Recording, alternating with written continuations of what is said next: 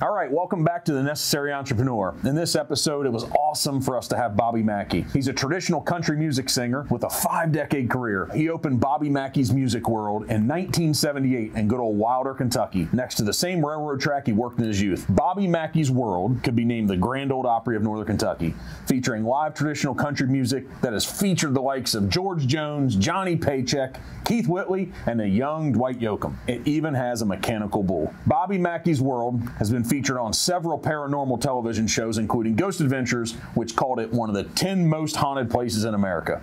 The information's out there, but we dug into the business side of opening and running a music venue, what's changed and what hasn't over 45 years, and what's still to come. Bobby talks about what he considers country music and how modern country music isn't country, it just stole the name. I had a great time sitting down with him. I hope you enjoy it just as much. If so, give us a like, give us a thumbs up, give us a subscribe on whatever platform you're tuning in and watching us. Thanks, and again, I hope you love it as much as we did.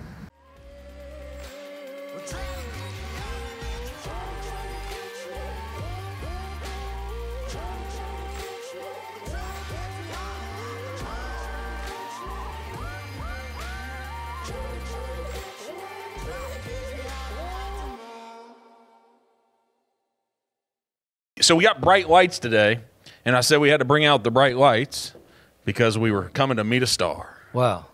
Thank you. Yeah, man, yeah. So I'm excited to be here today with Bobby Mackey because here's what I know. I think you call yourself a singer.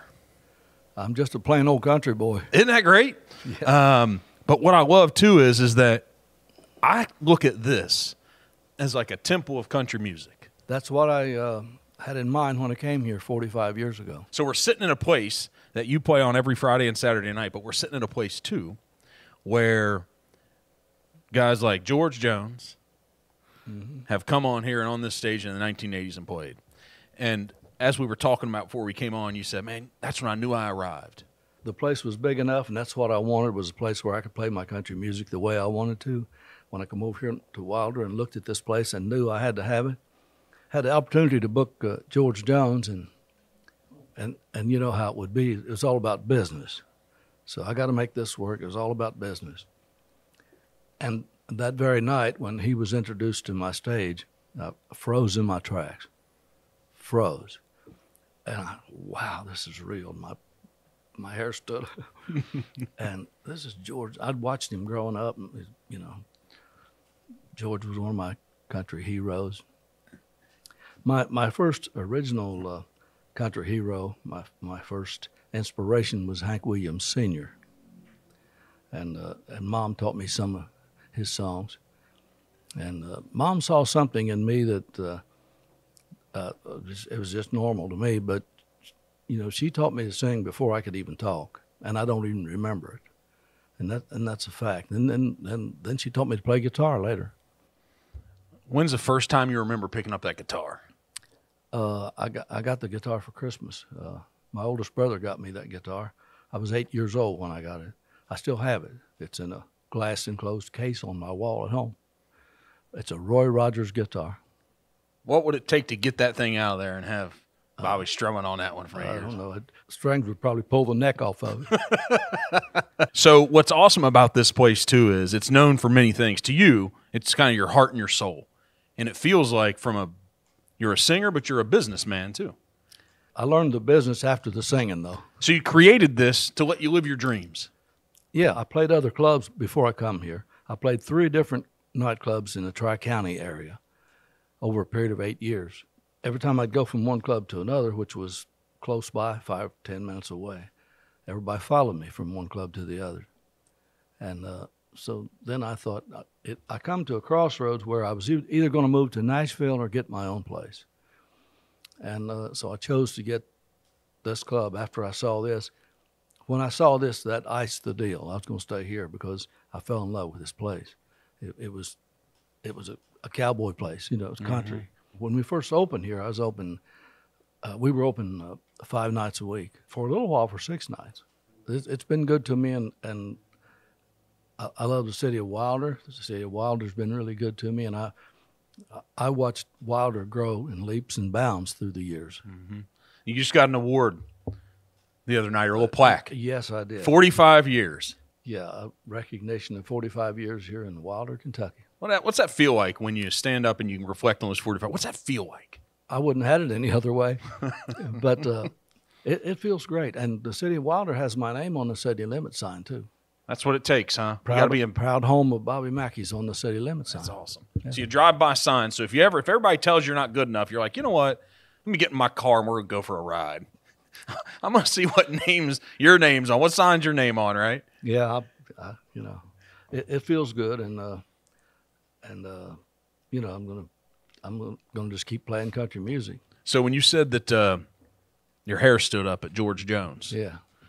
So supposedly there's something about some ghosts around here. We're not going to talk about it too much because we don't want to come out. But some people come for the ghosts, but they stay for the music. Yeah, and I don't mind talking about it. Yeah, I don't necessarily believe in it, never have, but I've softened through the years because so many people do believe in it, and they come here from everywhere to spend the night, to investigate. I've found there are more people who do believe in it than don't. That's for sure, but I didn't want it to get out. I started hearing rumors of it from a boy that went to work for us here when it first opened up. He lived right up the street from here, Carl Lawson. We put him to work helping us, doing some painting, cleaning up, and getting ready, because this place had been closed for a long time when I got it. Carl kept, I had so much on my mind, I barely paid attention. He'd kind of mumble. And all of a sudden I understood what he was trying to say. I said, wait a minute, Carl, what are you trying to tell me? Oh, he said, you wouldn't believe some of the things that go on around here. I said, if you're trying to tell me that this is some kind of paranormal stuff going on here, I want you to keep it quiet and don't tell nobody, because I don't want nobody to know. I don't want to run everybody off before I get open. So that's the way that started, and he didn't say nothing about it. It didn't really get out until 10 years in. I'd been here 10 years when that got out. 1990, right? Or was it the 80s? 88. Okay. Mm-hmm. Yeah. So it's not all your thing, but a lot of people believe it. Yeah, and I didn't start it and can't stop it. It's going. So there's some questions around that, and then we'll get off of it because I want to get back to the inspirations about running the business and operating the business and the purpose and the struggle and important people around you. Your late wife Janet, and right, and you've been married again for 12 years, I think. Yeah. Right, and so the importance of having people around you. But supposedly, there's a hole somewhere here that if you open it up, it might go straight to places we don't want to talk about. Well, there's a well down there. Well, there you They go. call it a well. It's not a hole, it's a well. So does that well, is it that also rhymes with hell? Some people have called it Hell's Gate. I don't know if that's a place I need to be going. Well, back in the late 1800s, the site right here was a slaughterhouse. And that well drained the blood from the slaughterhouse. The tunnel went under the railroad track and into the Licking River. Also, back in the 40s, a guy, one of the four guys in the mob from Cleveland, Mo Dowitz, he ran this place, didn't he? Is that true that he ran it and operated it and was here? Who was that? I think Mo Dowitz. He's one of these big names, and I don't know if it's him or not. It's not familiar, but who was? It was involved in the days. It was gambling. It was the Primrose or Buck Brady was the big kingpin around here. Okay, Buck Brady. So this thing has history. Yeah. It was before it became the Latin Quarter. It was the Primrose Country Club. Mm-hmm. Heck of a country club, huh? Yeah, and then it changed to the Latin Quarter right about the time I was born. I love the music you play. So before, as we got on here, you rolled in, we were setting up, and I had Spotify on, and Bobby Mackey's on Spotify. And so I just had it play, and I'm like, man, you're good. I got a lot of music on YouTube, and, YouTube has taken the place of country radio, pretty much. Mm-hmm. Instead of listening to the radio all day and waiting to hear your song, you can listen to anything you want to on YouTube. But what's it feel like to listen to your own songs? It feels great. I used to wonder about that when I was first getting started. I'd go to some of the nightclubs where they'd book in some of the country singers. I remember Jack Green being booked in a place called the Seven Oaks over in Taylor Mill. I remember being there, and Jack Green had come in, and he was standing around there, and his record was playing on the jukebox, and I thought, wow, how does he feel when he hears his songs? He walks in here to a nightclub, and he's getting ready to play a show, and he's hearing his songs on the jukebox. I thought, how does he feel? Well, I felt that, and it feels pretty good. Feels good. Yeah. So do you have a jukebox in here that when you're off stage on your break on a Friday or Saturday night, they can go hit the button and Bobby Mack comes on? No. But we got a DJ playing dance music. That's awesome. We don't have a jukebox.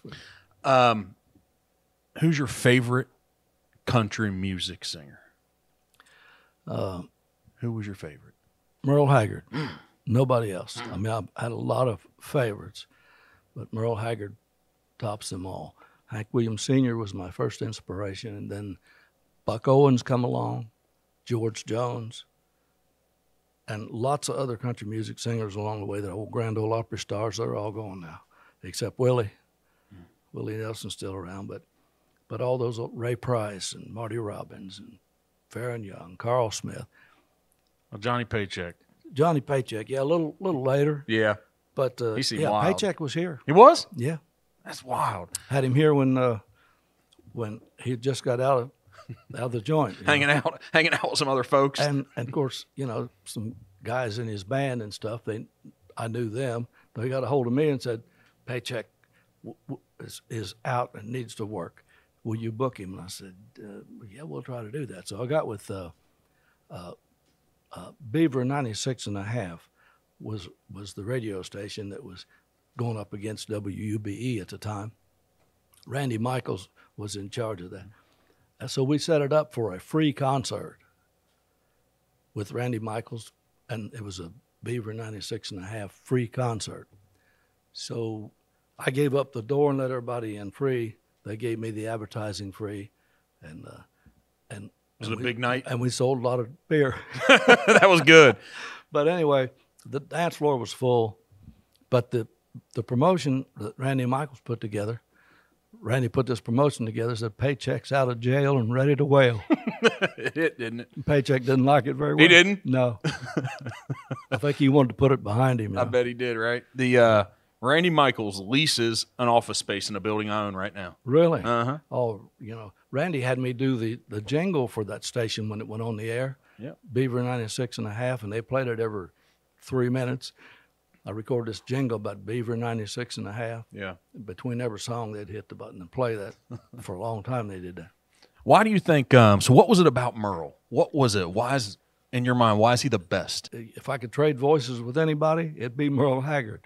But he just got to me. Kind of the way that Hank Sr. did when I was 4 years old. The same thing. It's that feeling.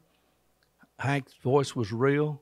That moan, girl, he didn't put that on. It was real, and it touched everybody. Well, Merle did that to me, later. Can you feel, when you're up here playing on a Friday and Saturday night, can you feel that connection? Oh, yes. Yes. And I do a whole lot. I'll say, I feel like doing some Merle Haggard. What's your favorite Merle Haggard song? And they'll yell out songs. And they'll just start yelling songs, and we'll grab one. Mama Tried or something like that. Yeah. They love it when I do Merle Haggard songs. What makes a great singer? Heart and soul. Is that it? Yeah. What's that mean to you? When you say heart and soul, what's that mean? Well, when you sing a song, you got to sing it like you mean it. Feel it. It doesn't just flow out. If you're doing that, you're just phoning it in. But I feel the songs, and I only sing songs that have some kind of message that's heartfelt. Yeah, it feels like when I listen to your music, it feels like you're talking to me. Well, there you go. That's what you hit upon. That's what Hank did to me when I was 4 years old, and what Haggard did in my teens. Yeah. And so when I think about these songs, when I listen to them, like Johanna, that's a big song for you, right? Yeah, I wrote that. And then Poor Pearl, Poor Girl. It feels, I'm like, is this fiction or is this nonfiction? What's Bobby telling me here? What's he telling me? Is he telling me a story or? Well, when the book came along, Hell's Gate, Yeah. Douglas Hensley wrote the book, and when that came along and the book came out and the story was getting out there, and we were on some shows like Sally Jesse Raphael and Geraldo, and You were big time, Bobby. Hard Copy and Current Affair and all those. All of them. We were on all those, and it was going everywhere. There was the book, and so I wrote the song like a synopsis for the book about Johanna. There's a story about Johanna being here and her spirit being here, And there was another story about Pearl Bryan. But I wrote the Pearl Bryan song. Ghost Adventures did a story here. Zach Bagan and Nick and Aaron, they've been here 3 or 4 times. Zach was doing some kind of video thing, and he asked me to write a song about Pearl Bryan. And I did. I wrote the song, and it turned out good for what he wanted. I don't sing the song much. It doesn't. I don't feel nothing when I sing it. It's just a song about a story that took place here years ago. Yeah. So when you're talking to us, what I always feel is interesting is I always wonder with an artist, what's their favorite song to sing? Because it usually isn't our favorite song, right? Yeah, people used to ask me that, and I'd think, wow, I like them all, But finally one day it dawned on me and hit me.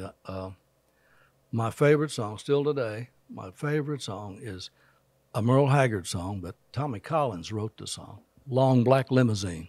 I know that one. Yep. It's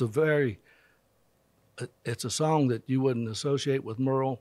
Most people haven't heard of it, but it was one of his songs that was on one of his first albums in the early days. And I always loved it, learned it, been singing it for years, and once in a while I do it just for me. See, is it about how it makes you feel, or do you like the story? I like the story and the emotion in it and the feeling in it. Yep. So your band, it's incredible. They have been with you for a long time. Yep. They prop me up, I'm telling you. They got my back all the time. But my bass player, Ernie Vaughn, he and I started out together in 1968. I was with him when he bought his first bass, and he started learning to play. He never owned a bass and didn't play bass, but he wanted to play. So he started learning. I'd play flat top guitar and sing, and he'd play bass with me, and that's how he learned. He's been with me all these years. The drummer, I was playing at a place called the Boulevard out near Tri-County. He was 13 years old, and his older sister sang with me in the band. And his mom and dad would bring him out there on Saturday nights from time to time. And he had drums in his head. He wanted to play drums. And he was just ate up with it. He'd watched every move my drummer made. And so I didn't know until several years later when he became my drummer. I didn't realize that he had set his sights then. His goal was to play drums for me. Wow. What can we take from that? He's been here about 31 years. So at 13, he set his sights on to be your drummer. Yep. How old was he then when he became your drummer? Do you know? 30s. So for 17 to 20 years, and it's on his mind that I'm going to be that drummer for Bobby Mackey. And he stuck with that idea and that dream and that vision. Yeah, he went on the road with some bands for a while and stuff. And every time he'd come to town, he'd come over and visit. And I think I used him a time or two when he was available, when my drummer was off. And but I didn't realize until he was after the job, I didn't realize it. Mm-hmm. He was sitting in the wings, though, waiting. Yeah, waiting for that chance. And he is a great drummer. That's awesome. So those guys, they have your back and you have your back. There's you have to. Yeah. Yeah. They know everything I do. And that's important, too, because if I'm in the mood to go back and do an old song that I ain't done in a long time, they know it as well as I do. The guitar player, Kenny Hill, he's been with us 5 years, but he's a great picker and loves what we do. Before, he was a kind of a blues picker. He said only because he couldn't find no place to play country. But he got with us, but he'd been playing blues for years, and nobody associated him as being a country guitar player. But he's ever been a country guitar player. When you guys are up there playing on a random Friday night, do you have a set, or do you just, is there nonverbal communication? It's off my head. I'll just turn around and I'll speak it to the drummer, and the bass player will read it, and the drummer will kick it over on that side of the stage. Mm-hmm. I had a steel player for 32 years, Chuck Rich. He used to play with Kenny Price, and he played on the Midwestern Hayride. Chuck Rich. He'd been here 32 years. He retired the last day of April. And I hired this boy, Wayne Hobbs, to play steel, and he and I played together back in 1970 before I got with a band and started playing nightclubs. And but we went our separate ways back then. He went to Nashville, and he played with Marty Robbins and played with a lot of the big stars and stuff, and ended up, when Chuck retired, he was available, so he's tickled to death. He's playing country music with us because, again, nobody plays it like we do. Mm-hmm. And he's been playing country music on that steel guitar all these years, and we're just tickled to death to have him. And he's raised the game. He's raised everybody. Everybody is. He's pushing you, huh? Yeah, everybody. Everybody has come up a notch or two. Just and it's just glue. You said nobody. That's a heck of a statement. Nobody plays it like us. They don't. There's I don't want to interrupt, but it's proof. When I'm on stage on Saturday night, and the people that come here, the proof is right there. Through the years, I've always played for the dance floor. Tried to satisfy. Play some love songs and get some couples out there dancing slow, and some the younger people want to dance faster, and I always tried to split the music up, and I always looked at it that way. But it's changed today. People sit there and they're here to listen rather than dance. There are dancers, but the majority of people sitting out here are here to listen. And they come to hear country music because they can't hear it nowhere else. They're hungry for country music. They can't hear it anywhere else. Do you like playing to them when we're here to listen? Absolutely. Yeah. Absolutely. Yeah. I speak right at them, like you said. That's it, yeah. Like you're talking to us. That's right. Yeah. I do that. Put that big old Budweiser down and talk to them. And I don't think about what time it is or how long it is till break time. Yeah. It don't matter to me. You just play. You get lost in the moment. Exactly. Do you get into what we call the zone? I use that term. Man, we were in the zone tonight.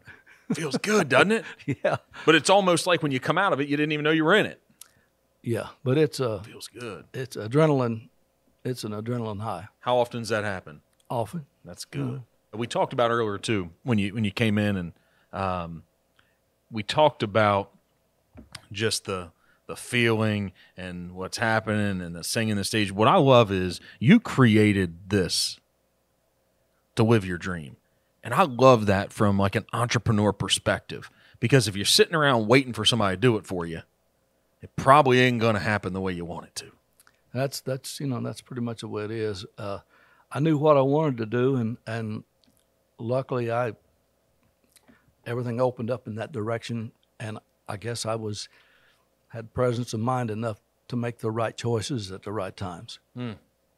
Some bad choices in there too, I'm sure. Oh well, yeah. We don't want to talk about that. Yeah, but they didn't last long. You just keep on going, right? Yeah. You've had a couple special ladies. One that passed and one now, that have really helped you do this. Yeah, my late wife, the mother of my daughters, was with me when I opened up, and she ran everything and allowed me to do the music. She took care of the ordering the stock and the help, and she took care of everything and allowed me to put myself into the country music. Yeah. And my second wife does the same thing, so I've been blessed twice to have someone that tuned in that we do it all together. So a couple more good decisions there. My late wife, we were teenage sweethearts, and my new record. I recorded this record the first time I heard the song. I just now got this record out. I've wanted to record this song for many years. I've wanted to record it. Loved the song. First time I heard the song, Waylon Jennings wrote and recorded it, and it was released in 1965. The first time I heard the song, I was with my teenage sweetheart. We were together when I heard the song. The song's called Anita, You're Dreaming. And I told her then, if we ever have a little girl, we're going to name her Anita. And we did, and Anita come along 2 years later, of course. But she's singing with me now. We just had a number one duet that we recorded together, and we're going to receive an award in October out in Houston, Texas, at the Country Music Association of Texas. We're going to get an award for the Country Duet of the Year. It's called All I Need Is You. And it's on YouTube. All right, YouTube probably. I bet if I plugged it in right here, it'd probably come right up on. It would pop right out there. That's awesome. I'm not a guy that likes to focus on regrets, but you had a decision of Nashville or Wilder, Kentucky. Would you do it different again? I'm glad I did it this way. One of the things, I guess, that made up my mind to stay here, I thought, well, if I own the place, I can go to Nashville anytime I want to. But I found all through the years, every time I'd zero in on Nashville, they'd change their style on me. I never did change mine here. What do you say about New Country just stole the name? Yeah, well, they call it country, but it ain't. And I'm not bitter toward that. In fact, it's given me outlets for country radio that independent country radio. I got lots of DJ friends that got their own radio show, and there's about 600 stations in the world that play traditional country music, and I know most of them, and they play all my music when I send it to them. It's a connection, and they have an independent chart. The mainstream is not country anymore, and it I don't want to hear them call it that, but it works for them, and that's okay. I'm not bitter about it. But I did write that song called "What They Call Country Is Not Country. They Just Stole the Name." They stole the name. That's all. When you sing it, that's you talking some smack without having to talk smack, right? Yeah, yeah. That's what it is. Y'all just listen to my song. I'm not going to be mean. Country music is alive and well in Wilder still today. That's awesome. The way it was is the way it is. We still do it the same way. Come to Wilder to see it. Yeah. What makes us know we're listening to country, your country, traditional country? You know, it's not pop. Yeah. It's country. Moaning the blues type thing, you know, but it has a story. This pop music, I can't relate any story in it. But Your Cheating Heart, what about the lyrics of that? Good. That Hank Williams wrote many years ago. Mm-hmm. Yeah, if we put a guitar in your hand, you'd 70. play it right now. It'd just be so good. Oh yeah. Yeah, it'd be so good. Hank wrote and sang it over 70 years ago, and it's there's no expiration date on a good country song. I can still hear it. Like just you saying that You're Cheating, I can hear him singing it.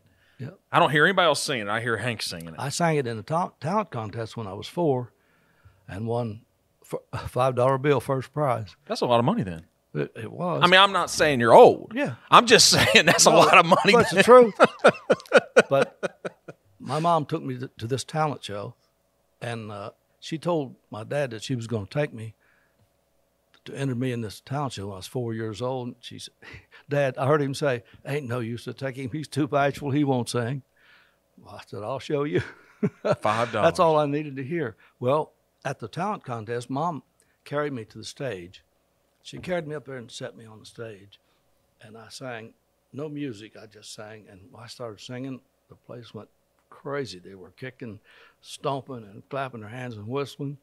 And when I got done singing the song, I was scared to death. And I saw Mom coming to get me, and before she got there, I leaped and grabbed her around the neck about 5 feet, and I was shaking. She patted me on the back and said, "They're doing that because they like you." And that's just exactly what I needed to hear. That's it, isn't it? Yeah. And you've been chasing that same feeling every day for the rest of your life. Absolutely. So in one of your songs, I don't know if it's the title or not, but you say this is a place Toby loved. We're talking about one of those newer guys. Yep. Well, talking about some red Solo cups and all types of stuff. But it's a country song, though. Why would Toby love this place? Because it's got a mechanical bull and big dance floor. And I just thought it fit, you know. Mm-hmm. I like the song. I never do sing it much because, you know, but I'm proud of the song, and it's written to the subject, you know. Mm-hmm. Just the kind of place Toby would love. Yeah. Well, you know, he had the song "I Love This Bar," Mm-hmm. so I got it. It came from there. This is the bar you love. Yeah. Yeah, that's good. Well, it's just the kind of place he would love. Mm-hmm. I can imagine you. One of your albums, I think it was 2013. It's about driving down the road in a T-Bird or something, I think, right? Oh yeah. I can imagine you, Bobby, getting in that T-Bird. You probably owned one. Yeah, I got. You still got it? I got an '04 T-Bird. Yeah, it's on the cover of that album that song's on. It's behind you up on that sign. Well, okay, I didn't know that. 2013. I can imagine you driving down 27 towards Alexandria or Double A with the top down, that hair blowing in the wind, and you just just enjoying life. Well, my wife and I got married on the beach at St. Petersburg, Florida.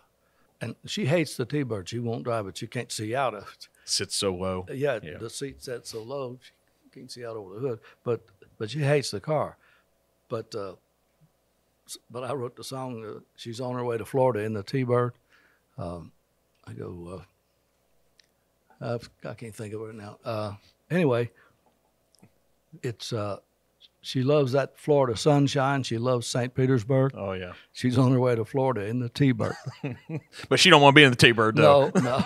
It's just a song, but it's a pretty good song. Do you ever get it out? Do you ever get the T-Bird out? Yeah. It's in the driveway. Okay, so you drive it enough. Yeah, I drive it when my wife and I are going two separate places. I was going to say, so time. basically what happens is when you don't want her to go, you just take the T-Bird. No, it's when she don't want to drive me nowhere. I take You take the T-Bird. But I love the car, and she keeps saying, "Why don't you sell that thing? Why don't you get you something?" I love this car. It's the last year they made a T-Bird. Yeah, when they brought him back. 04. Is it a true story that you were sued over negligence that you let these ghosts operate in here? Yeah, that kind of popped out on me. That really happened? Yeah. There was a guy that he come in here every weekend, and he always danced by himself. But he always had a cowboy shirt on and cowboy hat and boots, and man, he was ready to go. Well, he come in here one night, and he never did drink. He didn't even drink nothing. He drank water, Cokes, but he liked to dance, and once in a while he'd dance with somebody, but most time just by himself. He went in the men's room, and he was standing at the sink washing his hands, and he saw in a mirror an image behind him. And it took his breath away, and he blacked out right there on the floor. It took his breath. He saw it behind him in the smoky. He described it as a smoky substance, with the face in it, and it was a face that he picked out that's in that book, Hell's Gate. That was the figure that he saw. What happened to that lawsuit? He come to me and said I was going to have to do something about this. This place is evil, and I laughed at him, and it made him mad. So he filed a lawsuit. But he said it when he fell on the floor and said it messed up his Western shirt and his cowboy hat. So he had to sue for a monetary value. So he did, but the judge dismissed it, said, "Son, you'll have to take it up with a higher power." Bam. Were you in the courtroom that day? Yeah. I just couldn't believe that all was happening. Yeah. How do you keep this good spirit about yourself? How do you keep that? I don't know. I always find a way to be happy. There's always a song on my mind. Huh. You're never going to stop writing, are you? No. But when I write something, I have to have a good idea and an idea that I know a lot about. So I pick and choose what I write about. I just don't make myself write a song just for the sake of writing a song. Maybe that's why some of the albums over the years, maybe that's why when one of these big artists that we love put out good music, I can't wait for that next album, but sometimes they're not as good. And maybe it's because it was forced. The record label made them put it out. Yeah, when somebody has got going to be doing an album, they just lock themselves in a room and just force write. Yeah. When you're writing that song, what comes to you first? Does the music come to you? Together. It does together. Music and melody together. If there's a line that I want to write about, then I'll have a melody for that line, and the melody for the rest of the song will come from there. It just happens, doesn't it? Yeah. Gosh. Is it as simple as sometimes you sit down on a chair? It's never simple, but it's easier for me now than it used to be. I learned how to put the puzzle together, Mm-hmm. What made you confident in 1970 that you could do this? Seeing the reaction to people when I sang. I had to see that and feel that in order to give me the fuel and the energy to keep doing it. If people were turning their heads and not paying no attention, I'd have stayed on the railroad maybe. Mm-hmm. But I mean, you went out on you built and created this. Yeah. Right? Even though they're coming for you, there's an entire business that's wrapped around you on that stage. Well, I had no assurances that I'd be here 45 years later. You never know. It has worked, and I've made the right decisions, and glad I did, and I'm in the right place. This old place has got personality and atmosphere and all that. But I'm just grateful that it's happened that way. I love the music. I mean, all week long when I'm not here, I'm always thinking about a song, or mostly a song will come to mind that I haven't heard in a long time, or a song I've liked. I'll look it up and type the lyrics out and start planning to learn it. And lots of times every week I'll try to do. There's always a song I might get into it and decide, well, I don't think I want to do that song after all, but that's what happens. I work on music all week. Been recording some good music. Dennis Hensley and I have worked in the studio for many years together, and he had his own studio over on Taylor Mill Road, Jordan Recording Studio. Dennis Hensley and I, he's been producing me for years, and we're right now producing some of my best records ever. Just gets better over time. It's like wine, right? Yeah, I just come off a song was #1 independent record, a song called "Let Me Drink About It," and the guy that wrote that wrote a couple more that he sent me, and I've just recorded both those. They're not ready yet, but we're working on them. I'm going to be in Nashville next week, putting some tracks down to some of these songs. So what happens when we drink about it? Let me drink about it. Yeah, what happens when we do that in life? But right now, I kind of doubt it. It's about this. What's that you're saying, darling? There must be static on this phone. Sounds like you said you were sorry and you want to come back home. Let me drink about it. Yeah. If you really mean it and I'm hearing right, I'll get back to you when we make up my mind. Let me drink about it. Somebody took the control back there, huh? Somebody said, I know you want to come back, but I'm going to have some part in this decision here. I'm going to make up. We're going to make up our mind. I'm going to drink about it, and we're going to make up my mind. As good of a soul as you have, as nice of a guy, there's an independent streak in here. You've struck on your own and designed this life and created it and made it happen. That's been important to you. You call your own shots. I guess I never realized how important that was. It just happened that one day at a time. And I never realized how important each decision was. It was an obvious decision to me. In every moment, you're like, this is what I have to do. Yeah. Where's that come from? Is it you were so committed, you were so focused? I don't know. Adrenaline? I don't know. I just knew what the right path was. You're not a guy who settles for no very much, I bet. No, I'm a guy who finds a way. See, there's something special there. Where's that wiring come from? You find a way. I grew up in Lewis County, Kentucky, up Concord, Mm-hmm. and my dad ran a grocery store and had some farms. And, of course, my mom raised me in that grocery store. She worked in the store, and she raised me there. I graduated from high school, and Dad had plans for me to go to college. He'd done made all the plans. And he come to me, and it was getting into the fall, late summer. He said, you need to start getting ready to get registered into college. He was going to send me to Morehead State University, Morehead, Kentucky. I was scared to death. I remember looking down. I wouldn't look up at him. I remember looking down. I remember like it was yesterday. I said, Dad, I don't want to go. Then I looked up and I said, I want to play music. He didn't say a word. He turned around and walked away from me. But it affected him. He was upset at me for a couple of weeks. He wouldn't even talk to me. But he didn't try to talk me out of it. What's the first thing you said after those 2 weeks? Do you remember? I don't think he ever mentioned it. It just went away. Mom and Dad were always behind me. Took me to talent shows when I was a teen, attended a lot of shows. Won a lot of trophies in talent shows. Why do you think he wanted you to go to college, but I hurt him for those 2 weeks? What do you think as a parent or as a dad? What is that? I don't know. My older brother, 2 years older than me, he went, and they just assumed I was going to follow suit, I think. You just kind of gave him the finger. Like I said it real carefully. I said, Dad, I don't want to go. Yeah. Anyway. That's a tough moment in your life, isn't it? Yeah. 17, 18 years old. Yeah. And you look up and you know it's going to be disappointing to him, but you still felt like, I got to do this. Yeah, I knew. I just didn't think college would do me any good. I can't see now where it would have because, I knew what I wanted to do and I needed to get experience in music rather than a higher education in college. Yeah. I felt that way then, and I still do. You laid it down for your higher education. I still feel that way. What do we do in life with those people that think we're not good? Those people that say, I don't like your music. Well, everybody ain't going to like it, Everybody didn't like Elvis. Should we have? No. We're going to create some enemies on your Bobby. I'm sorry. I done ruined it right now. No, Elvis was great. Yeah. But it just wasn't my kind of music. Yeah, he was a blues guy, right? Yeah. Yeah, blues and a little rockish. And I sang one of his songs in a talent contest. which one was that? Stick Like Glue, Stick Because I'm Stuck on You. Did you win it?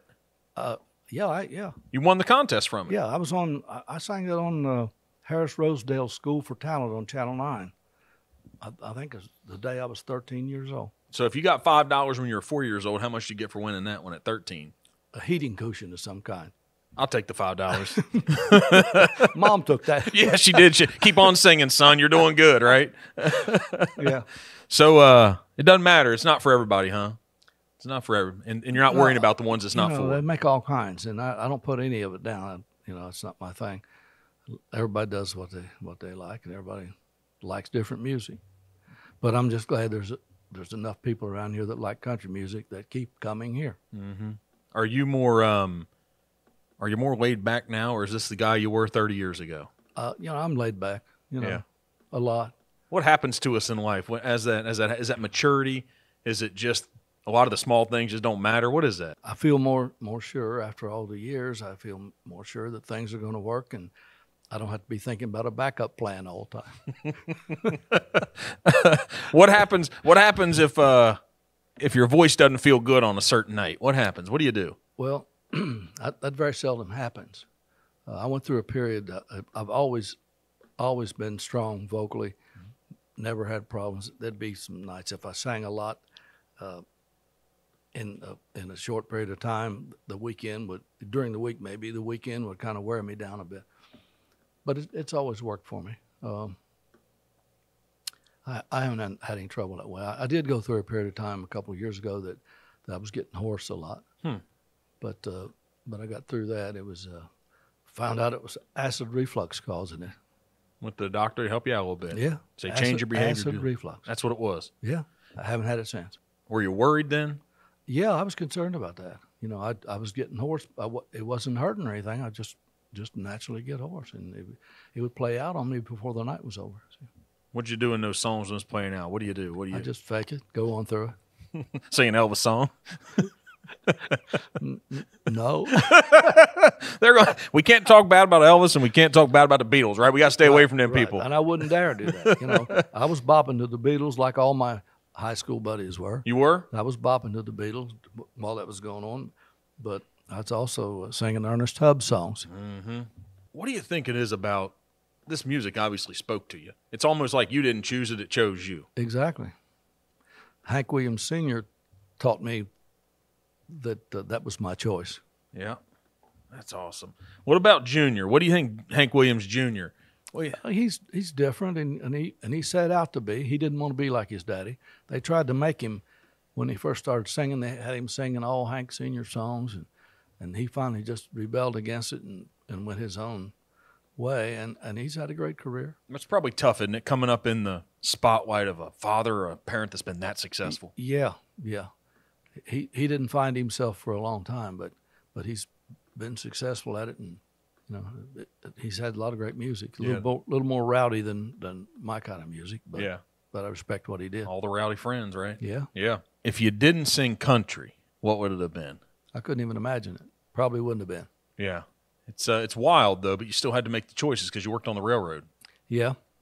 That got me down here to the area where music was going on, nightclubs and that kind of thing, and that's one of the reasons. But I worked on the railroad, and I got laid off on the railroad a few years in.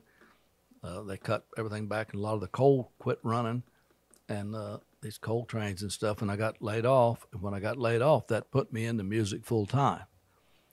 And I was doing okay in music. And when they called me back to the railroad, I didn't go. See, what are they thinking? They went and laid you off and lost talent. I'd have been retired by now, I guess. Right? I'd have been retired from the railroad. Isn't it wild? I bet when you got laid off, it was stressful. That moment. Worried about money, worried about paying bills. Yeah. But isn't it crazy? You look back on those times, we think we're going through tough times, and so many of them were just blessings and we're fortunate. Yeah. I got playing music, making $25 a night. Better than 5 at 4. Yeah, it got 25 a night. Was more. Was that paying the bills? Close. I was doing several nights a week. No, 5 nights a week. Were you married at the time? Yeah. Yeah. Huh. And a baby girl. And you kept going. Yeah. Had the support at home. Sure did. Always. So if we got you out here on the dance floor, though, and we have, well, I'm just asking now. Come on now. I'm just asking. Go ahead. If Merle was up here singing and he came back and he decided to sing, what would that dance look like? It wouldn't be good, would it? No, I'd be standing over in the corner. Why? Just watching him and taking him in, Yeah. So you'd be one of the people here to hear the music Yeah. and not dance. Yeah. What'd be going through your head if Merle was back up here playing and he came to town and we could bring him back? If we talked to Pearl on and we brought him back, what would you be out here thinking? It'd be a good dream. I don't know. Yeah. I don't know. Yeah. But, I listen to him all the time on YouTube and stuff, and he always blows my mind. He's had so many great songs and written great songs. Did he write most of his? Not as much as I thought he had back in the early days. I thought everything that he had out, I thought he wrote, but come to find out he didn't. But he wrote a lot of them. He wrote Mama Tried and Working Man Blues and stuff like that. Today I Started Loving You Again. How many people are out here that have talent like these people we've talked about that are never found? Is that true? Or is yeah, it is. I think it all goes back to they may have the talent, but they may not have that internal drive. I've seen that. They really down deep don't want to do it anyway, but they could if they wanted to. But they say they want to. I don't know. I don't know if it's implied when they sing that they want to, or I don't know if they actually said it or verbalize it. I don't know, but I think that's what it is. If they don't continue it, they really didn't want to anyway. Yeah, it has to be. I think it drives. It's your love of music and singing is what drove it for you. Yeah, but you had to have that internal drive because all those nights when you're getting $25, boy, that's not out here living in luxury. Yeah. Well, I don't know. I always hoped it'd get better. Well, it did. Yeah. Right? It did. Yeah. Is it special with this place that we're in? Is it special that it's still the same way that it was? Yeah. It feels the same. I never wanted to change much. You see those old pictures there's one behind that, but you can't see it. See that flamingo picture on there? Yeah. Those were here during the gambling days. And I would never let anybody take them down. Did they try? Yeah, that got covered up. I need to jerk that cover off of that. Come on now. So you can see it. There's one just like that over there. So it's special that it stayed the same. Yeah, there's just part of the history here. The capital of country music? Yeah. I don't think many people know that. We better tell them. Well, they see it when they come in here, but actually I like America's honky-tonk better. Why do you like that better? Because this is a honky-tonk. And what's that mean? So when you say honky-tonk, tell me what's a honky-tonk? What is it?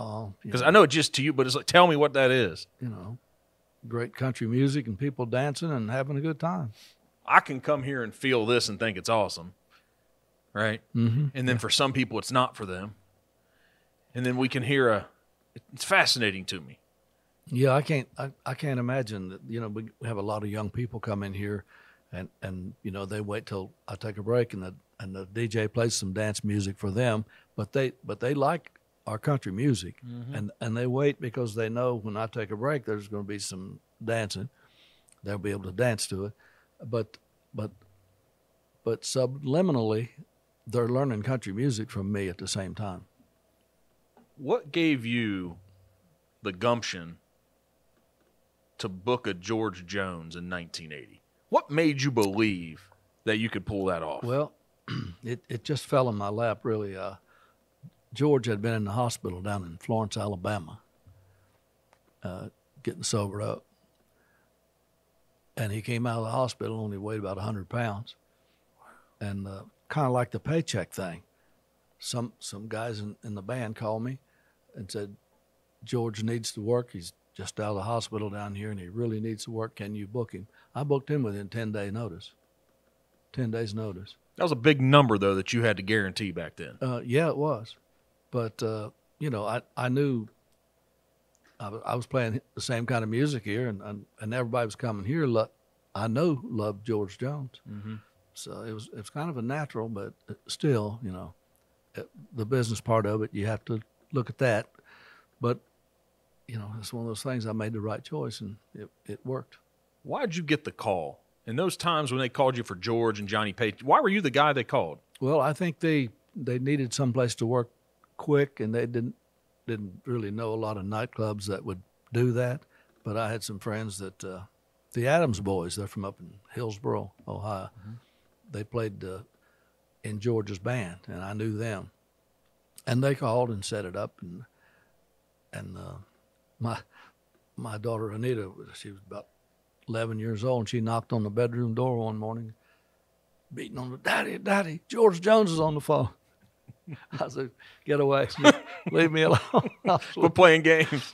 And well, you know, it was a connection, and it helped him out. When they come in here, the road manager, first thing he told all of us, told everybody here that don't serve George no drinks. The road manager said, if he needs anything to drink, I'll get it. Don't get George no drinks. If I want him to have a drink, I'll get it for him. And evidently, he was allowed some, but that was just before He Stopped Loving Her Today come out. And then it went big. Yeah, it put George over the top for forever. You know, for everything you know about the music business and country, it seems like all it takes is one song, and then everybody sees them, and it's like, wow, that's the one that happens. Sometimes it happens, sometimes it doesn't. And the people recording it in the studios and stuff, many hits, when they recorded it, had no clue it was going to be that big. George didn't even like that song. He didn't like it. He Stopped Loving It. He didn't like it. He thought it was morbid and didn't like it. Became his biggest record of all time. And then he had to sing it all the time. Yeah. Yeah. I wonder if that what's maybe makes it feel like a job sometimes. I guess if everybody wants to hear the song all the time, yeah. But, you know, I pick and choose my own pretty much. There are certain songs that people want to hear, and they'll lean on them, and that's fine. I appreciate that. But for most part, I pick and choose my own songs. Or the band will yell out a song. They do this or do that. You know. Do you ever look back at them like, don't you tell me what I'm going to sing? I'll say, well, it's a little early. Let's wait a while and do that song later. Do you tell them that sometimes? Yeah, sometimes. If I don't feel like it's going to fit right at that moment. Yeah. So you have a feel now. Yeah. So you're so much more confident up there now. Yeah. And all the time I'm singing a song, I'm thinking about what I'm going to do next. And I don't waste a whole lot of time between songs. What's it cost to come in here on a Saturday night? I don't know. They never did charge me. What's it cost, RJ? What's it cost to get in the door? I believe it. $10. Is it? Yeah, okay. $10. Something like that. Yeah. All right. Worth every penny, right? Yeah, I think it was $2 when we first opened up. That's what it was. What's the perfect number of people in here? When you're up here singing and you know they're out there, what's the perfect number? 300 maybe. That's a lot of people, Bobby. Two to three maybe. Yeah. 200 to 300. Yeah. But it's never seems to be never all at the same time. You know, we might have a slower crowd to begin with, and it'll pick up somewhere midnight, middle of the night, and then might drop off. So everybody's not here all at the same time usually. But that's a good crowd. What's the quiet thoughts about really what's important to you in life? Maybe what are those things that you're like, I'm not going to say that. There's a guy that just came out. Have you heard this new guy, this Oliver Anthony guy? Have you heard that one, Richmond, north of Richmond? Oh, yeah. Yeah.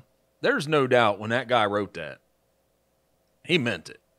But he had no clue that everybody would go for it like that. I know he didn't. No idea. No clue. He had no idea that people would strike a nerve with everybody. Yeah. No. Do you write from that perspective, or is it what's entertaining you? No, I wish I could. But I don't think there's necessarily anything special about it.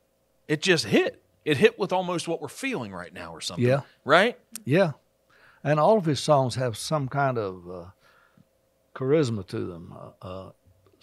And he's really a a style of his own. There's no two ways about that. Yeah. And he gets a little risque with the approach, with the lyrics. Yeah. Chance of upsetting some people. He's got it going on. What's that? What is that music? Is there a little banjo happening in there? What's going on? He plays a resonator. It's like a dobro, but he plays it like a guitar. He don't lay it down and play it like a dobro. He plays it like a guitar. You would call that a resonator. What he plays. Something about the whole thing just hits. Yeah. Yeah. And it's got a sound of bluegrass in it. Does that mix in with yours at all? I've recorded things that I've used dobro on. Yeah. But I don't lean on it. Steel guitar and fiddle on all my recordings. We don't have a fiddle here in the band, but steel guitar on about everything I do, and everything has that steel guitar crying is a country flavor. When you pick up that instrument, is it just a nice old good 6-string guitar that? Yeah, a D28 Martin. Yeah, there it is. That I play when at home and when I play out somewhere. But I play an electric guitar here. I have it plugged in. And is that it right up there, the red one? Yeah, that's an Applause, and it's electric guitar. Plug it in, and it's durable. And I just play it here all the time. It's got some years on it. And leave it here. Yeah, I've had it several years, and just leave it here. That's it. And I come in and pick it up, and it's in tune. My guitar player always tunes it. Well, that's nice, isn't it? Before I get here, yeah. That's the life of running a business. Absolutely. They see you coming, and it's done. I pick it up, and if it ain't in tune, it's his fault.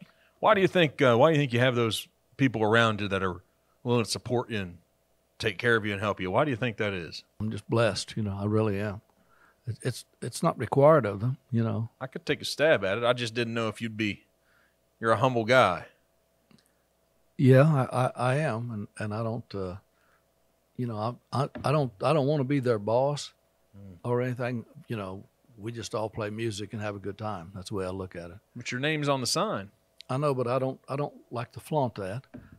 We're all just making music together that we love, Mm-hmm. I'm gonna take a little stab at it here. I bet if they were sitting here and you walked out and it's like, all right, guys, what do you think about Bobby? It'd be a lot of good stuff, man. I hope so. And, but probably they got to know my dedication.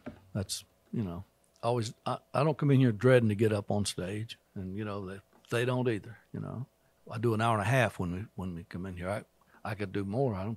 I'm not looking for break time to get there. Mm-hmm. Do you go long sometimes? Sometimes. Not too much, but I've been known to do that in a meeting or two. I'm just saying. Yeah. They're like, here we go. Here he goes again. If you got one more thing you want to say? Oh, there's usually 2 or 3, Bobby. There's usually 2 or 3. If I do that, if I got something extra I want to say, it comes in a song. That's it, isn't it? Yeah. Yeah. You're not really talking too much other than through the music and the song. Maybe the crowd, really into it, and, maybe dancing a little bit. I might kick some dust a little bit there before we break, Do you have the spurs on the boots? No.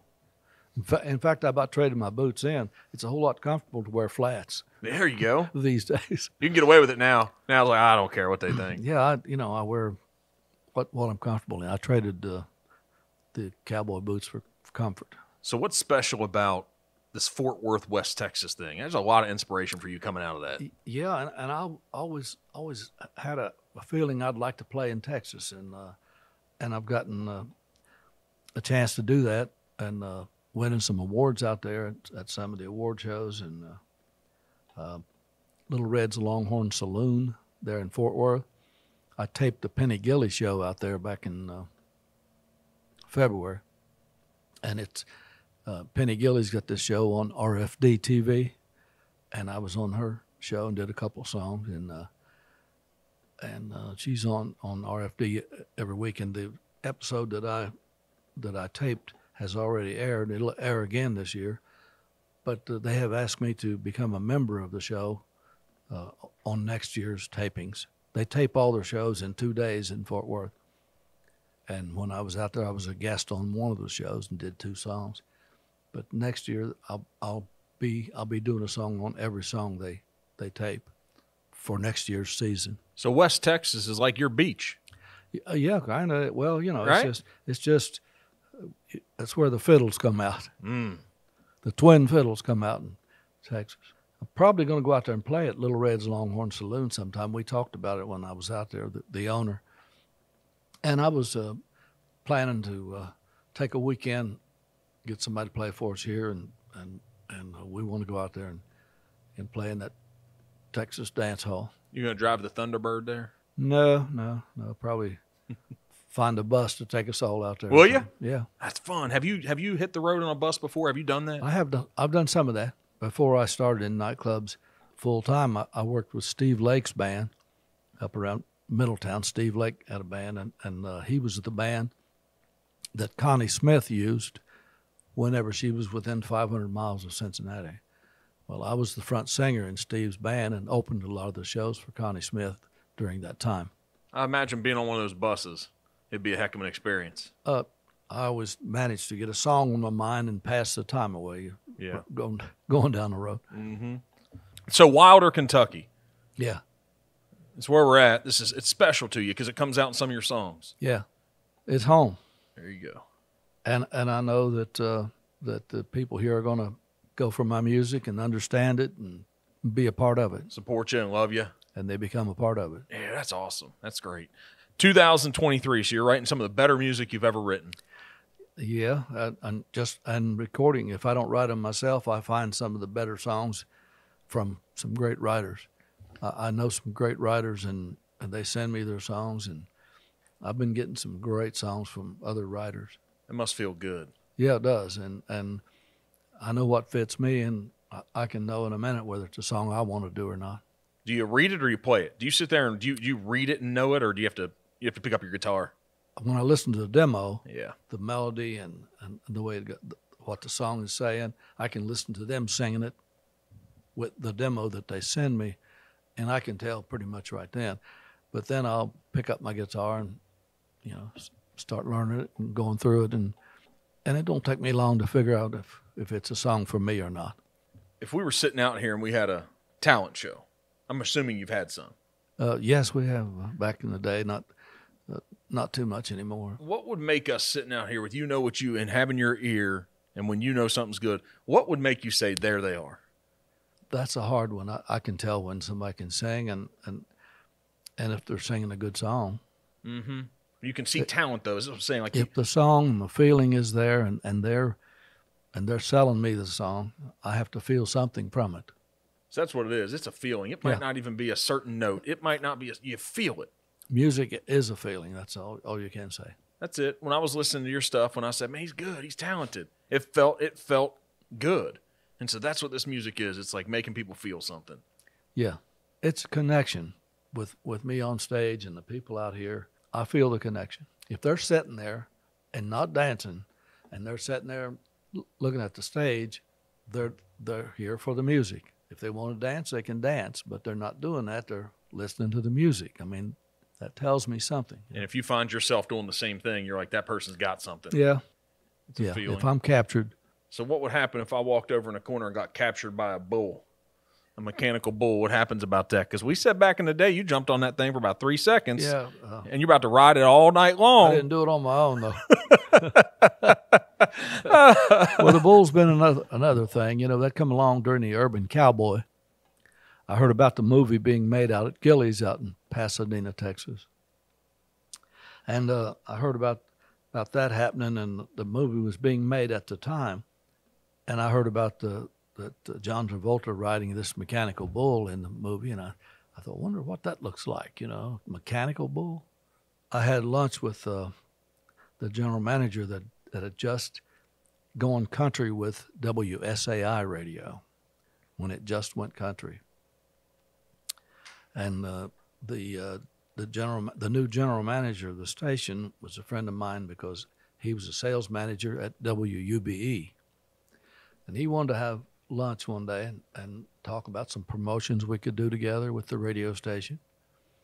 And we went to lunch, and there with him, sitting there by him, was a new sales rep for the station, and he introduced me to him and said, "This is your new sales rep. You guys can get together and work out promotions and stuff." Okay, that sounds good. And we talked, but he didn't say a word the whole thing. The whole time he just listened to me, and and the general manager talked, and I said a lot of things about the bull, and that sounds like it'd be a good promotion. I don't know, if it's going to be a movie anyway. So we broke up from the lunch, and I went home a couple hours later. R.J. Seifert called me and said, I got all the information about this bull, how long it takes to get it, and how much it costs, and the whole rundown. And I said, well, I'd have to see it first. I don't know. I can't order it without knowing how it works, and whether, Texas is rodeo oriented, and I didn't know if these boys from Kentucky would be riding a bull like that or not. So, well, let's go see it. So me and RJ hopped a plane and flew to Houston, and the owner at Gilley's, the manager there, had what we did. We got off the plane. We didn't take any luggage. We flew out. A guy from Gilley's with a Gilley's T-shirt on met us at the baggage claim, and he rode us to Gilley's, and we stayed there all night watching people ride the bull, and the girls rode it as much as the boys did.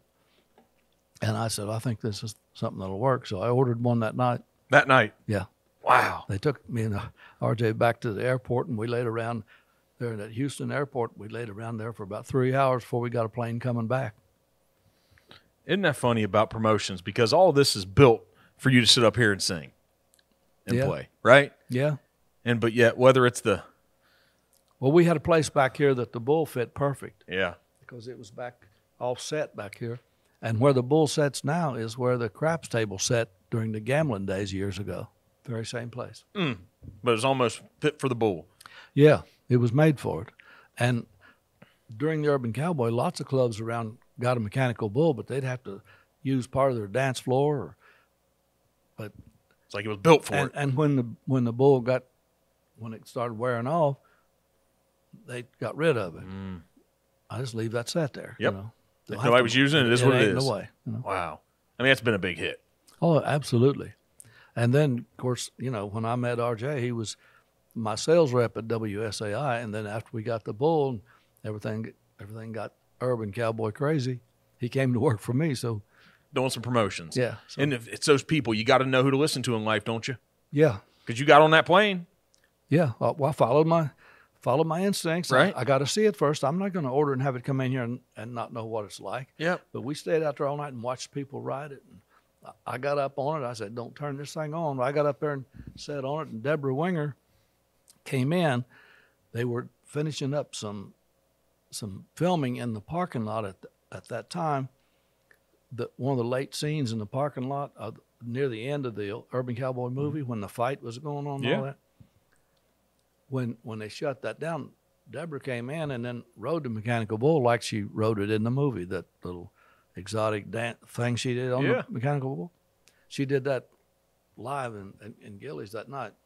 If it's sometimes I imagine if you need a little laugh, I'm sure you can just step off stage for a little break and just watch some of the stuff going down, I'm sure. Yeah. Right? And so many people that come in, the younger people come in and hadn't never seen one before, and they jump right on it. And they're going to try to conquer that bull, It's kind of tough to do, isn't it? Yes. Yeah. It is. And then all of a sudden they hear you playing here off to the side. They're going to have to drag you off this stage, aren't they? Yeah, absolutely. These guys, it's impressive, man.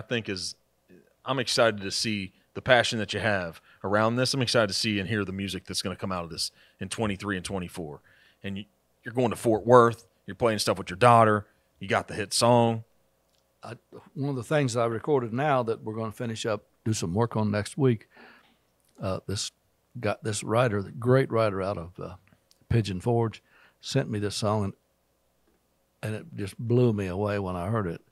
And I knew it was a song for me, but I had a little apprehension about it. I didn't know if I could sing it as well as his demo, But I got a great cut on it, and it's probably could be song of my career. It's called "Someday I Won't Wake Up Loving You." It's a typical "He Stopped Loving Her Today." Yeah, that's what it is. Okay. Someday I won't wake up loving you. People like them sad songs. Does something to us. Are we scared about it, or we're like, well, damn it, I'll go ahead and just see it, I guess. I don't know. But, yeah. But those are the ones that made the best hits throughout country music history. So what'd you wait so long to get your best song for? Well, I recorded it as soon as I could after he sent it to me. I had my ears open for that, and I'm just blown away with the song. When's it going to come out? Great. I don't know. I got this song out now that's just now getting on the charts. So you have to pace the releases. Huh. So you make us wait. So you tease us, you talk about it, you make us wait. I'm anxious to get it out, but I don't want to put it out in the way of something that's already out there and get play. I don't want to put something out that'll take the place of it, or they might quit playing it and start playing the other one. That's the business behind it. I want to let it run its course and then release a new one. And so, I might release it next. I'm going to push for it anyway. When you said you didn't know if you could sing it as well as the demo, what was it about the song? It was a little bit of a low gear. It had some low notes in it, and there's not much excel in it. It's in a low tone, and I didn't know if I could hit that, but I did. When you recorded it too, did you know when you were recording it, or did you listen to it after? I knew when I was recording it was working. How many times you listened to it afterwards? After we got it down? Yeah.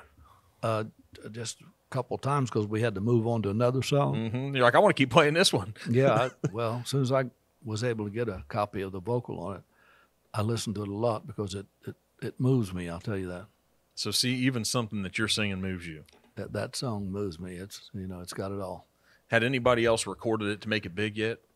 No, this guy wrote it himself. And how'd you get it? I recorded his song, Let Me Drink About It. Awesome. And I sent him a message. I was looking for some songs to go in the studio. I said, I'm looking for some more songs. You got anything? And that's the first one he sent me. When you go into the studio, you still go to the one in Taylor Mill or no? Is that one still here? Dennis sold that. Okay. He sold that. And we've used a couple other studios in town. We just go in and put down the rhythm tracks, and I do the vocals. And then we overdub all the steel and fiddle and guitar and all that. Does it still feel the same when you record that now as it did 20, 30, 40 years ago? No, I feel like I was trying too hard. Yeah. I don't have to try as hard now. I don't want to overdo it. You can over-sing a song. Huh. And you did that for a while, I guess. I was over-singing, yeah. A lot of early stuff that I listened to, I can tell it. Maybe we overdo life a little bit too, huh? Well, at times. Yeah, yeah. So you've been doing this 45 years. We got your plaque, and some senator or something gave you something here. Yes. What is this about? It's recognizing 45 years. 45 years. Yeah, in Kentucky. What do you think? So look on those. Do you ever reflect on these 45 years? Do you reflect on it? Yeah, and all the fads that has come along, like the mechanical bull, and of course it never did go away. But there have been certain fads that have come along, and there were times when country music started not being so country, and it just didn't. What the main country radio in town was, the music they were playing was not the music I was doing. Alabama wasn't country, and to my opinion, they did a whole lot to ruin country music. Mm-hmm. But they were big and popular and big stars. Alabama had some big records, but I never did sing one of their songs. Doesn't fit. What about it? I don't think it's talking bad about it. It's just it's what you really feel. What about it how did it hurt country music? It wasn't country. And just because the popularity of it? It took over everything, and then it started a fad of groups. The other groups sprang up. Alabama, and there were, lots of other names that instead of it being just an old country boy like George Jones singing a country song, it was groupish, and they all sung harmony all the time. And to me, it just wasn't country. And I never did sing one of their group songs. Can there be harmonies in old traditional country? Yeah. Oh yeah. Good ones. Harmonies make it, but it's not on the whole thing. It's not on everything. It's on certain lines, on the chorus maybe, but it accents the song and puts more feeling in it. When groups are singing, they sing for the harmony of it, but you don't feel nothing. I brought up a song earlier. I don't know if you liked it or not, but that Willie and Merle sang together. Poncho and Lefty. Is that a good country song? Not quite. Okay, because that's I knew you were going to say that. That's what I'm asking. It's a good song. I never did sing it. Okay. I never felt the song, but it's a good story. Yeah. it was one of their biggest records. But it's not a great country song. No, but you wasn't going to lose them from country music. Yeah. That song was big hit. Yeah. Wasn't quite as country, but the next Merle Haggard record was going to be, and the next Willie Nelson's still putting out good records. Yeah. So you let him off the hook for that song a little bit. You let him off the hook a little bit for that song. It's okay. Yeah. Okay. I'll go for it. But it's not a song I ever wanted to sing. Who sang the song? I should know this. But they said, I wrote him back and said that wasn't a good country western song. That was David Allen Coe. Huh? What about that song? David Allen Coe. Did he make it a good country western song? Yeah. I was drunk the day my mom got out of prison. Yeah. That's a good story. Well, I never did sing it either. You didn't? No. Well, if it was a good country western song, come on, Bobby. It was a little more rowdy than I wanted to get. Well, all those rowdy friends. Yeah. Right? Yeah. All my rowdy friends have settled down. You know, I like the country ballads and the love songs and songs that had good meaning, not a real rowdy type meaning. I don't know how to explain it, but there's certain songs I just never would sing. So bring your lady to a night at Bobby Mackey's and come out on the dance floor and dance to a nice country ballad song. Love song. There it is. A good love song. Yeah. I might even do He Stopped Loving Her Today. How often does that come out? I get lots of requests for it. So I'll do it, not every weekend, but every other weekend maybe. But I do it a lot when people ask for it. Or if somebody says, do some George Jones, that's the first one I'm going to go to. Yeah. Yeah. So what happens when somebody shouts that song, but you ain't going to play it? You mean that particular song? No, just in general. You're like, I ain't playing that song tonight. But you're too nice to tell them that. You just move on. No, What happens? I try to accommodate. You do? Yeah. I might delay it if it's not what I'm into at that moment. Yeah. If I'm not feeling that style song, I'll say I'll do it for you after a while, and I always do if I don't forget it, But, See, forget it. There it is. Well, I always hope I don't, because I always mean well. Yeah. There's a little mean streak in every once in a while. Come on, you're so nice. No, Nothing, not one? I always like to do. If somebody wants to hear a song, I want to do it for Now, them. it sounds like off screen here. Now, there's maybe somebody knows something about some meanness or something. No? I hear something happening from over here. It's over here. No. So He's only the best promotion man on the planet. that's it, right? Yeah, okay. So what about the Man in Black? Johnny Cash? Yeah. Well, yeah, I love Johnny for years. A lot of his songs. I don't do many of them because his style was What is that style? his own. So that's what matters. No question about it. Folsom Prison Blues. Who don't like that? Yeah. I mean, who don't like that? Yeah. If somebody yells, "There's some Johnny Cash," don't. Get it, It'll get them every and it time. fires them up. It'll get them every time. It's how it made us feel. It'll fill the dance floor. Yeah. You have a good voice, but I don't think somebody has to have a good voice all the time to be a good singer.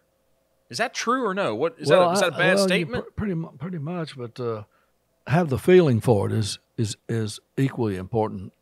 Know what to do with it? As far as I'm concerned, know how to express the feeling that's in the song. Yeah. And make people feel what you're singing. Yeah. Because there's some people, I'm not going to insult them, but some of these big stars, and I'm like, they don't have a great voice. But the songs they sing, they make these connections. They make you feel it. It's like, man, there's something happening up there. Well, I've worked on my voice for years, trying to perfect it and get the tone that I wanted, and I worked on the muscles, and the vocal cords, and to get it. And right now, I can tell you, I've got my voice the way I've always wanted it. Wow. What'd you have to do to make that happen? I mean, it sounds like just exercise by singing on stage every night. That's what made it what it is today. Wow. You hear the little small tweaks. You hear the smallest things. Yeah, phrasings and feelings, and sooner or later it becomes natural. Yep. You hear things that maybe others don't. Yeah. I hear things that I want to do. Yeah.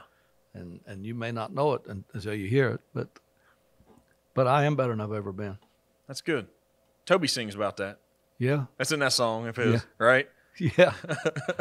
I'm as good once as I've ever been. Yeah. So you feel that way every Saturday night, y'all. It's Friday and Saturday night, no matter how you look at it, and people are here and to have a good time, and guess what? Me and the band going to have a good time too. That's it. So I drive by here a lot of nights, And a lot of those nights, and I see these parking lots just full.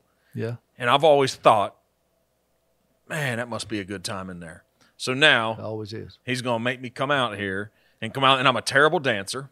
Because It's you bad. got the whole story now. It's bad. I'm a bad dancer. You want to come out and get the rest of the story. Yeah, that's what I'm going to have to do, right? Yeah, and now for the rest of the story. So that I'll get laughed at, but I come out here on stage and dance to a good love song. Yeah. Yeah.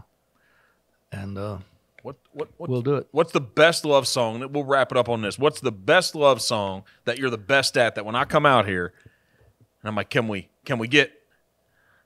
I always say when I do He Stopped Loving Her Today, I always say that it's the greatest country song of all time. A lot of times behind that I'll say, but this is the greatest love song of all time. It's Have I Told You Lately That I Love You? It's an old country song. Do you remember the song? 100%. A lot of times I'll do that. I'll do them back to back. One of them is the greatest country song ever, and the other is the greatest love song ever. Yeah. Well, one more question what about a like a Keith Whitley back in the day? That guy, did he not? Keith was here. Yeah, he was. Yeah, 6 months before he died. Man, that was some was right talent. here. That seemed like some talent. He was here in November of '88 and died in May of '89. And he had, when he was here, that "Don't Close Your Eyes" was just a hit Big at song. the time he was here. Yeah. So you have some good music. You wouldn't let anybody come here that you didn't think they were good, would you? Let me say it this way: I wouldn't if they weren't country. Okay. Yeah. So they got to be country. Yeah, be no use to me book people in here going to sing stuff that the people ain't here to hear. Gonna sing some They're pop here, or They're something. here to hear me sing country music. Yeah. George Jones and Merle Haggard and Vern Gosdin was here. Vern Gosdin was great. What do we have to do to bring one or two of these people back in these days that's still around? What we got to It do? don't hardly work anymore. Well, I mean, we got to find somebody. They're too expensive. Is that what it is? They've outgrown this. Yeah. So you can't get enough people in here. Yeah, and you have to charge so much per person. You can't do that. Yeah. You know. What would it be? You have to charge $150, $200. That'd I be don't crazy. know. Gene Watson is one of the better ones still today.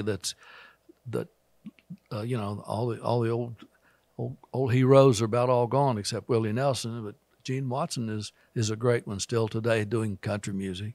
So I'd look at having him. Dwight Yoakam still does. Boy, hey, I don't go to many concerts, but I just went to Dwight. Went out to Riverbend and listened to him. I heard he was in town. Yeah. I mean, again, all I do is I work too much. But she drugged me out to a concert because we were sitting down here at Barleycorns, the new bar down here, Yeah. and they had who was going to be at Riverbend, and I looked over there and went, Dwight Yoakam, man, I love that music. And she went and bought tickets, and we went out there, and that guy's voice, something about him, Oh yeah, style. just special. He come through town here once before anybody ever heard his name. I had a live radio show on WUBE. It was Friday Night Live. And he was living around Columbus at the time, and he was on his way to Nashville and coming through town, caught us live on the radio about this honky tonk, this nightclub. We're live from here. He come over here and introduced himself. I'd never heard of him. I couldn't even pronounce his name. But I got him up to sing. Did you know when you heard him, you're like, there's something there? No. You but didn't? He was just coming through town and had to come over here, and I put him on stage and let him sing a song. But when you heard him sing, though, did you say, oh, that's Well, good? You didn't? It didn't? No, he wasn't near wasn't. what he became. Yeah. He was somebody singing somebody else's songs, Yep. but he became Dwight Yoakam singing his own. Boy, doesn't it just take practice, Yeah, and dedication and commitment, and all the things? work on it, work the voice and Yep. work your style. That little dance he's got with the swivel of them knees and all that stuff. But when he first started recording, he didn't know what his style was going to turn out to be. What you think of him now, you wouldn't have recognized him then. At all. Mm-mm. Was that the 90s he came through, or would that have been 80s? It was in probably mid-'80s. Okay. See, I'd think that there'd be a star or two out here, Mr. Promotions off camera. I think there'd be a star or two that put the money aside sometimes. They'd want to come to a place like this.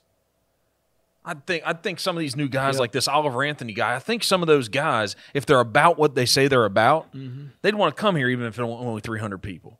I think they'd want to. Yeah, I think you're right. Right? Yeah.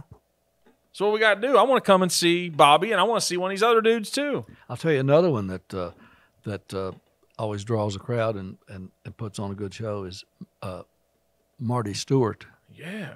He's still out here singing. Yeah. Well, where's Marty? They're just a little bit more than the ticket price would allow. I understand. But I think when they'd come to town, I don't know. I don't understand the promotional piece like you guys.